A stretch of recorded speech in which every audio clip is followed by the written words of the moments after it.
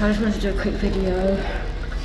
So you know, I saw that my cannula fucking, it got messed up, it's tissued. Had it for a couple of days anyway.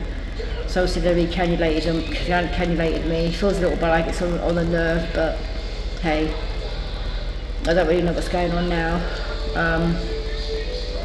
I don't know, the doctor never said anything about the scan. And then when the red coats came a while ago to do that, to do the cannula, I sort of asked them a bit about more the PICK, you know, the PICK, about the PICK thing, you know, the tunnel PICK line. You know, they don't have any knowledge of it. They've never even seen one. I mean, sorry, they said they haven't had any, they haven't dealt with it. Okay, so if these are line specialists, that's not making me feel too comfortable that you haven't even seen one before. Like, so they're that rare, you don't come across them. I said, am I safe with this? They're looking at each other like, you know, well, you know, we don't, do you see what I'm saying? You know, don't give me something that's going to make me unsafe. Don't give me something that's going to fucking compromise my health and put me in the shit, or damage my veins even more. Do you understand what I'm saying?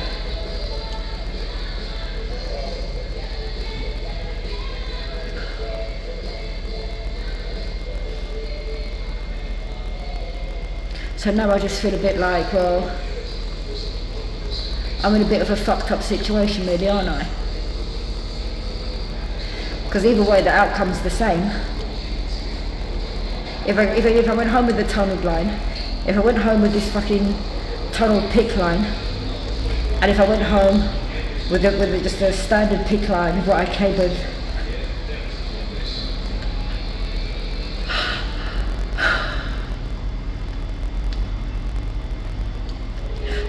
I'm still in the same shit, meaning I'm still gonna go home with the fucking line, whichever line it is. Obviously I'm gonna be infected as I normally am.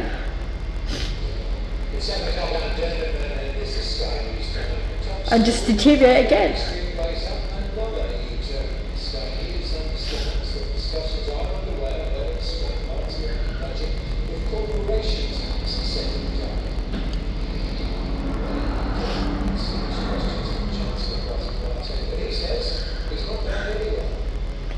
You know, it didn't help when I was sort of saying to them, just what I'm saying, what sort of comfort is there? You got the registrar, when I was saying that's nice, that's offering me all this, saying obviously the lifeline's more, do you know what I mean, with the tunnel PICK. Obviously the tunnel bit will give you more security, more protection from infection. Do you understand? And then you have the consultant say something different, do you get me? It's my fucking life. Like, how do you get to fuck with that? How do you get to make like really sloppy decisions?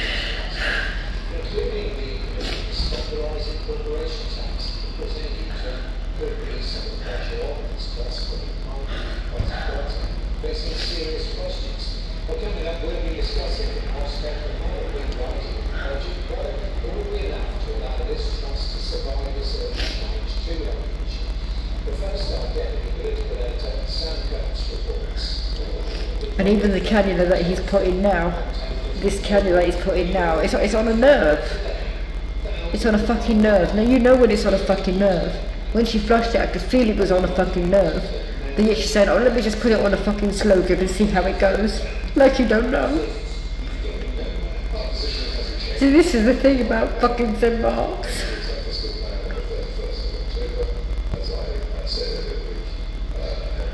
I mean, how the fuck do you treat patients? How do you treat patients?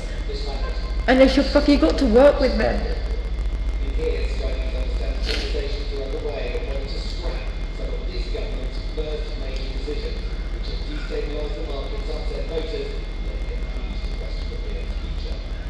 just feel like they're just taking the fucking piss. Do you understand what I'm saying? I just feel like, obviously, like I said, I felt confident with what the other doctor said, yeah? The other day, why wouldn't I feel confident about that? Of course I'm going to be open to trying something that's obviously not a part of my chest. The Hickman line. Of course I'm going to be happy about that. And just like I said before, on the 13th of June, this same fucking doctor really I don't want to say put my hopes up, but it made me feel really secure. I felt really comfortable with whatever he was saying in this particular appointment. Just like anytime he comes, anytime you're under his care, when the consultant's not about, do you know what I mean? You suck it in.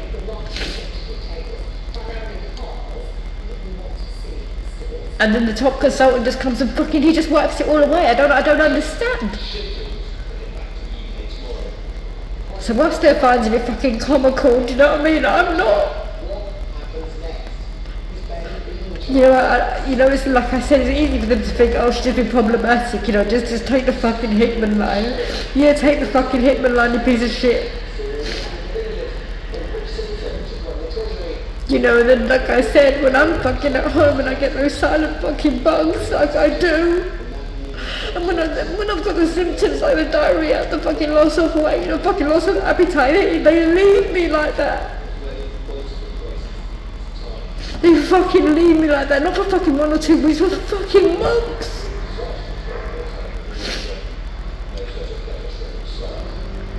They wait for me to get fucking serious before. It's not okay. How can that be safe for me?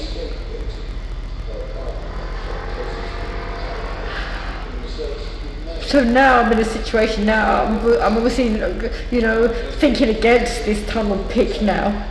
Considering, like I said, there's only one radiologist, wherever, that comes only once in a blue moon. This will be his first one he's done here. They have to import the line from wherever. There's no one here that can do that. I've done that, I've seen that. How is that making me feel comfortable then? You know what I mean? How is that making me feel comfortable?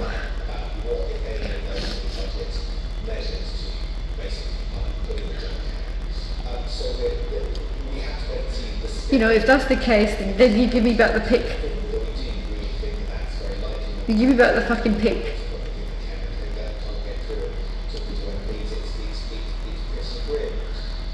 You give me back the pick, but I need to see somebody before I leave here.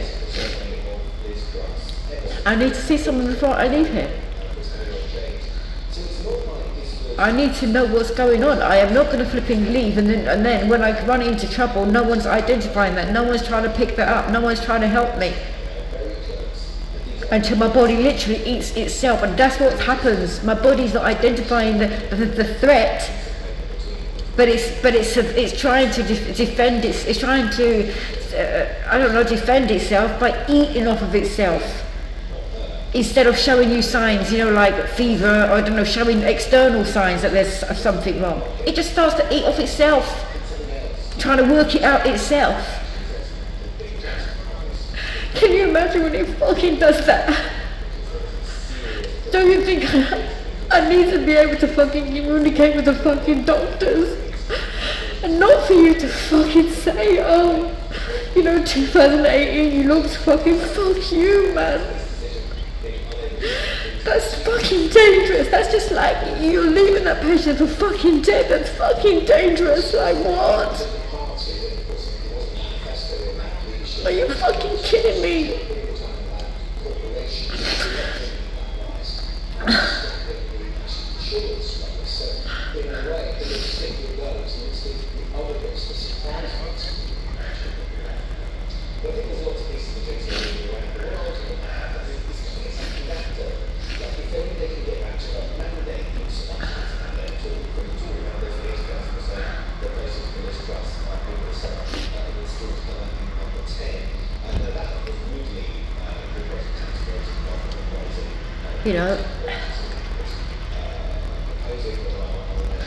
I'm in the same position, or if that's the case, then I don't understand why they're not sitting down with me. You fucking sit down with me then, and you refer me to your top fucking, you refer me to your top team then, refer me to your top, your immunologist then, you refer me to your, I don't know, your central London line specialist then.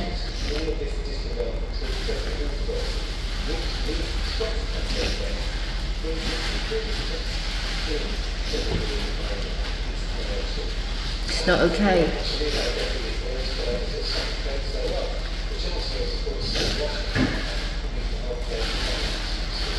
But literally when they both came and they sat down there, and I was saying to them, like, obviously, like, tell me a little bit about, can you tell me a bit more about the line, you know, obviously I'm saying that to them.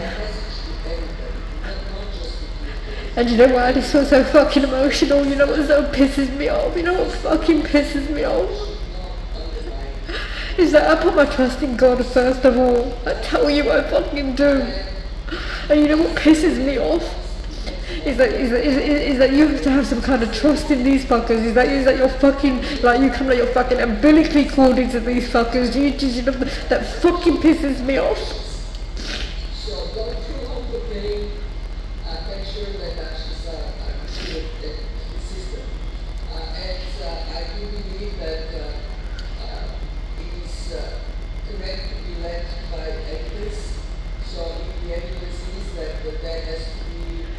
Like I said, I'm not asking for special treatment. Just like he has many complex patients, right? I mean serious patients, right? That have multitude of other conditions that are just, that way make minds look like nothing. You know, so we know that my veins are tricky, we know that they are problematic, we know that they're non-viable, some of them. But it's interesting how he can just like, he almost like writes you off without even trying. Do you know that kind of thing? Do you know when someone just kind of just writes you off without even fucking trying? And this time, you damn well know there's some fucking lifeline in my right arm. Do you understand what I'm saying? What I'm trying to say is, like, how fucking dare, who are you? How do you make these decisions? You can't play God. You can't decide who lives or who dies. Because that's what you're doing. That's what you're doing.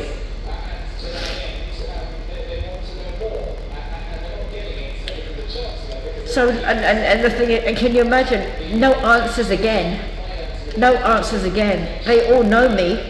But no answers, right? You all know me, you know the difficulties that I have, and no answers. Can you imagine after all these fucking years, you come in and out of the hospital, and you haven't even figured that out with that patient? You haven't even figured something out with that patient. Don't act like my veins are the worst ever. Don't act like mine are the worst on earth, because you've had worse. You've had patients that are a lot worse than that you've had to deal with, so don't act like that. Mine's are completely shocked. We're not at a stage where you need to be, like I said, in my groin or in my neck or doing whatever. So these ones, yeah, there's not much access to my arms because of the pick, I get that. But you would think that, you know, at least max them the fuck out before you're going to go onto the chest. I don't even want the chest, obviously, for serious reasons. I just need answers. I don't understand how continuously it's like a walkover. You're just walking over me like I'm not there, like you can't see my black ass now, and my purple hair. My multitudes of different colour hair that I'm famously known for in this goddamn hospital, but you can't see me. You just can't see me, no? What is it? What is it? Is it because my mummy and daddy are not flipping great funders or whatever? Donators? Is it the colour of my skin that offends you? That puts me in a certain bracket?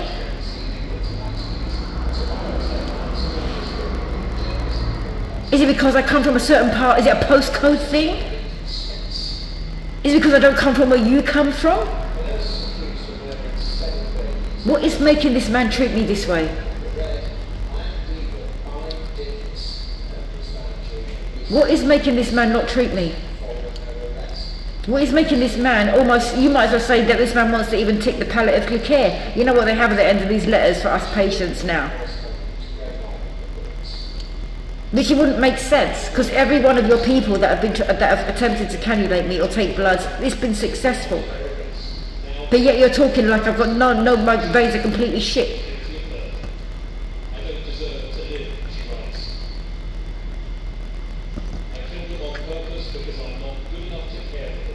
He's given me nothing. No explanation, there's no nothing. There's not even, he's can you imagine, that's the top consultant. This is this is he that everyone talks about. This is he at St. Mark's.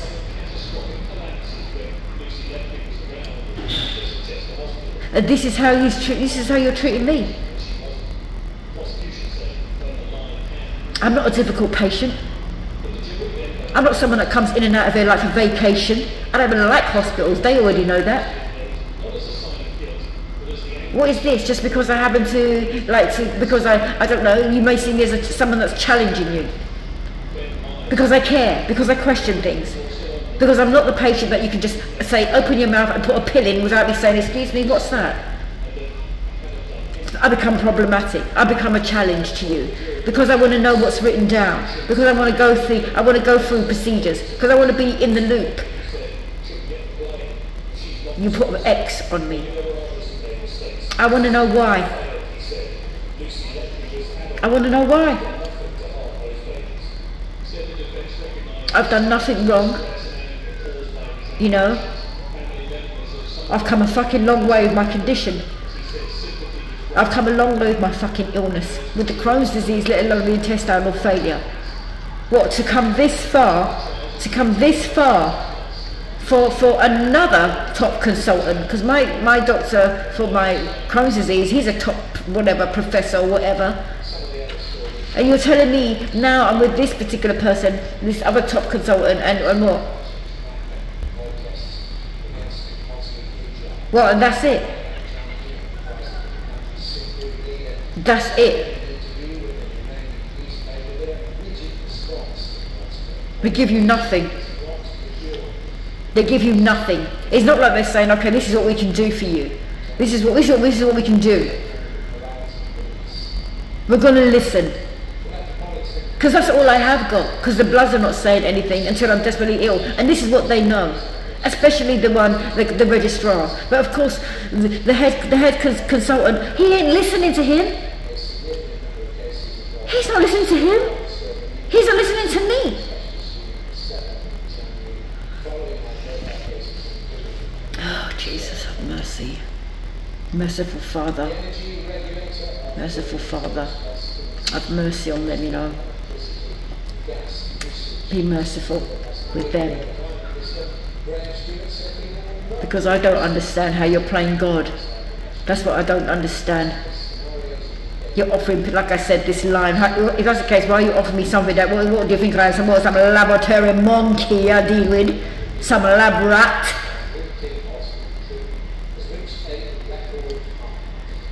Excuse me. This is the whole thing you haven't dealt with in your hospital. You ain't used it on whatever rare. You haven't even fucking tried it on anybody. But I'm going to be your first monkey. Get the list. What? Excuse me?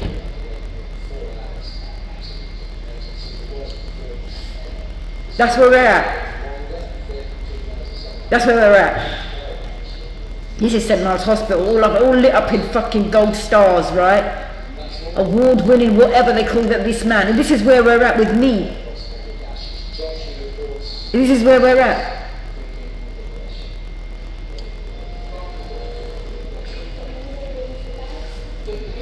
Look, if I'm being profiled, then I need to know what's going on here.